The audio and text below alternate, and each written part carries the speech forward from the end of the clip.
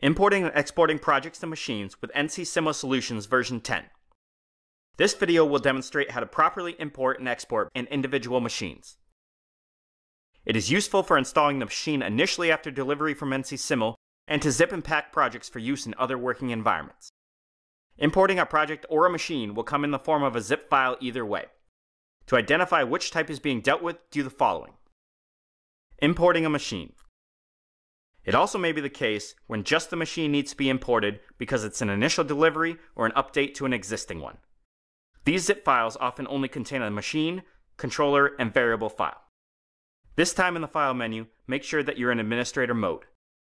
The default password is admin in all lowercase.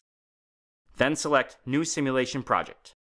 In the Program tab, select the machine icon, or in the job tree, right-click on Machine Used and choose Select Machine.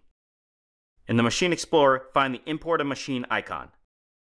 Again, locate the machine zip file, leaving it that way, and double-click.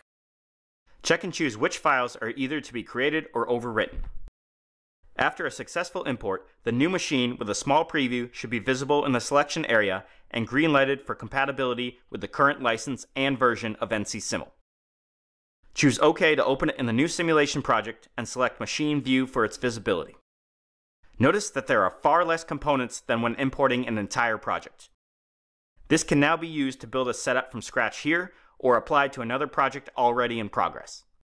Using the import and export functions for both projects and machines will allow for the seamless integration between job folders, internal users, and NC Simo developers, assuring that all items in the environment are collected at the same time in a single zip file and available for reuse or repurposing immediately.